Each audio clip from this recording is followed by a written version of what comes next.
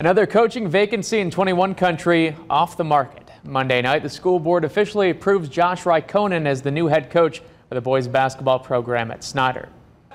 Despite the formality, tonight Riikonen accepted this job a couple weeks ago and has already led these kids in a few different competitions. Riikonen takes over as the head coach for the first time, but he's had plenty of other coaching experience. Riikonen played college ball at Taylor, then had stops on the coaching staffs at Jay County, East Noble, Huntington North, then Huntington University, and most recently Indiana Tech. Some great mentors have helped Riikonen refine his coaching philosophy heading into this new job at Snider. As I was interviewing, I talked about how each one helped kind of shape my foundation as a coach in different ways. And recently, Coach Albert and I at Indiana Tech have talked about the success that he's had and what he did day one in building a program and setting that foundation, and gave me some great pointers as I step into this role. Riikonen will work with his players for the rest of this week before the moratorium begins.